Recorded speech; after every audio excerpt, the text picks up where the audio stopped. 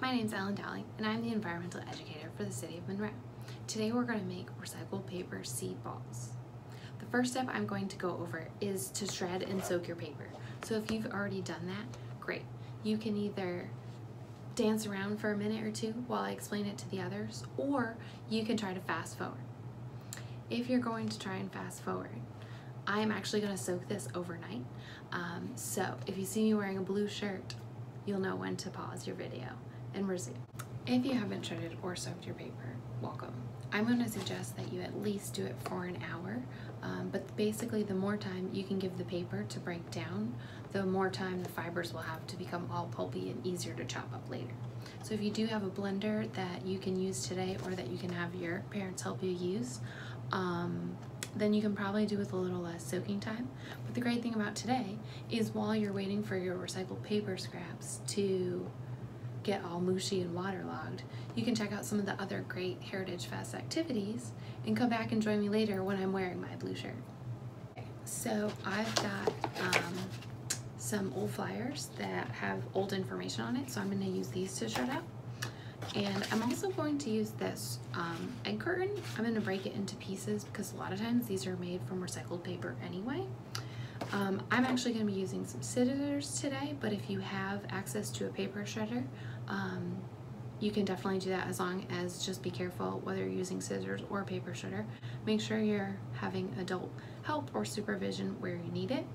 And then I'm going to have a bin that I'm going to put all my scraps in so that they can soak in some water. So I'm actually going to fold this in half to make it a little bit easier.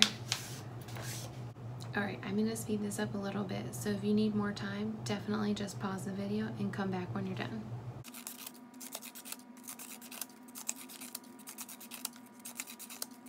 So now I'm going to take my water. I've just got some tap water in here, and I'm going to pour enough water to at least cover all the paper. I'm going to let this sit for overnight and see what it looks like when I come in. I'm back for day 2.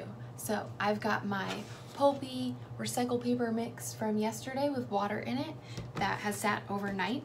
I've got one that I started just around an hour ago, so it hasn't been sitting quite as long and not as much time for those fibers to break down. For that one I am going to be using a blender, but if you don't have a blender, that's okay. We're going to try that too, but it will help if you can make sort of a pulpy mixture that's really ground down. So if you do have an adult that can help you with a blender, there are sharp parts and it can be quite messy, so that would be great.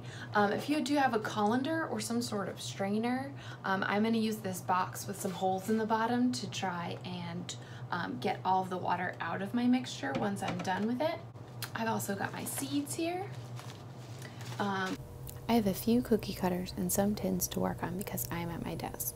But if you are in a kitchen where you can just work on the counter or the tabletop, that would be great. I would highly recommend using a drying rack to improve the airflow and let them fully dry out. And don't put them in the sun, they might sprout. Okay, so as I said, I'm going to try this 2 different ways. This is my overnight bin, and what I'm going to do with this is I am actually just going to try to break this up a little bit more with my hands. That way we can try and break up those fibers, and if we don't have a blender at our disposal. If so, just keep working. But if you do have a blender or a food processor, it's time to use it. You may be able to have an adult pour your mixture straight into the basin, but I'm using a cup so I don't spill it all over my desk. Make sure to add some of the water along with the pulpy mixture to blend and get a good mixture. Here we go. So what I'm going to do is I'm going to put it into this bin here, and this is my container with some of the holes in the bottom. I'm not going to worry about getting too much of the water out yet. We're going to try to put our seeds in. If you have a better colander or filter with bigger holes, mine kept getting clogged, so I wasn't able to pour my mixture into my colander. But here I'm going to add some seeds, and I bought some native seeds including milkweed, phlox, rudbeckia, and codeflower seeds that are local and good for our pollinator friends. Alright, so I've mixed the seeds in with my hands here, and I am just going to try to squeeze out the water and put it into this tin over here. Now if you've got a colander or a strainer or something like that, that's great, but if you don't, we'll just use a little bit of muscle and try to get out as much water as you can. But you want it to be a little bit moist still. It doesn't have to be totally dry because you do want to be able to work it with your hands. And so you can see I have my 2 different mixes, and this one here is the one that I didn't use a blender or any type of food processor or anything to chop up, and I just used overnight mix that I mixed with my hands and ripped it up. This one is the one that I got to put in the blender, so you can see it's much more uniform in color and shape. You can't see the different recycled paper still or any of the words, so it is useful if you do have a blender. But we're going to try to make some shapes with both. So what I'm going to do is with this one, it might be a little bit easier just to make some balls and not worry about shapes too much, but it still is possible. And let's try to make one of these. So what I'm going to do is I'm just going to put a little bit of mix in, and that's going to be my recycled paper, and in my case, an egg carton. And I'm not going to fill it all the way to the top over here.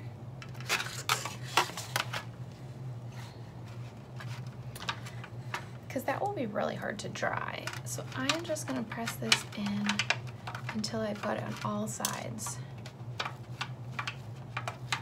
Press down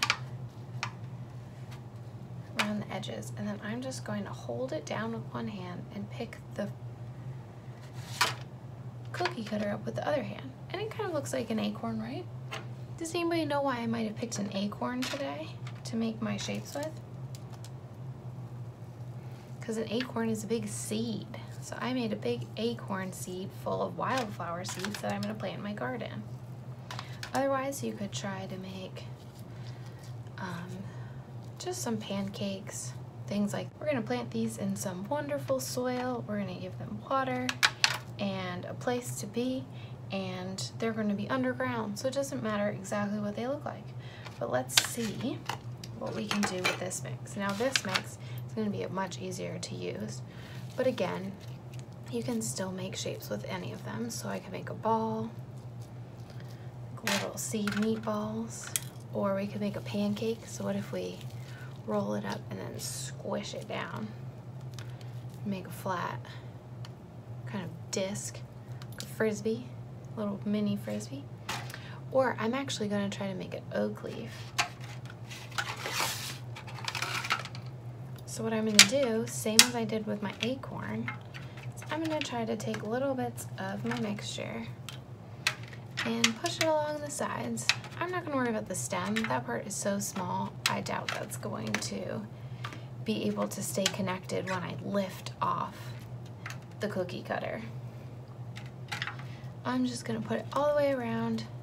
And again, I'm not trying to fill this all the way up to the top, because if I fill this up to the top, it will take a really long time to dry. It'll still take, I would leave these overnight and feel them and see if they feel pretty dry.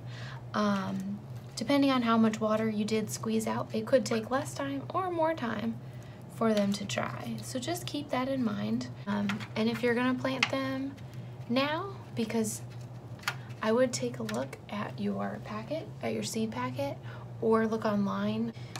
If you're gonna plant your seeds now, that's great. If you're going to save these for later, I would recommend making sure they are 100% dry before you put them in any kind of container to save them for later. So why did the supplies list ask for paper from your recycling cart today? The symbol we usually call the recycle symbol is made of 3 arrows. Do you know why there are 3? It is for the 3 R's, to reduce, reuse, and recycle. To reduce means using or buying less materials and therefore making less waste from the beginning. To reuse means using something you already have for the same purpose over and over, like refilling a reusable water bottle, or it can be to create a new purpose for something you already have, like reusing paper from your recycling bin for our activity today. Recycle is the 3rd R. To recycle means to produce new items from used material. For example, when cans are recycled, the metal is melted down and new cans are shaped, filled, and sold. Thanks for joining me today. I hope you had a lot of fun making our recycled paper seed balls or other shapes. I did. Always remember to reduce, reuse, and recycle whenever you can. And if you do live in the city of Monroe, be sure to check out our website. We have resources on what's acceptable in your recycling cart in both English and Spanish. And if you do live in another municipality or have a private hauler, be sure to check out their website to make sure whatever you're putting in your recycling cart or bin is accepted in the program. I hope you have a lot of fun doing many, many activities at Virtual Heritage Fest today. Thanks!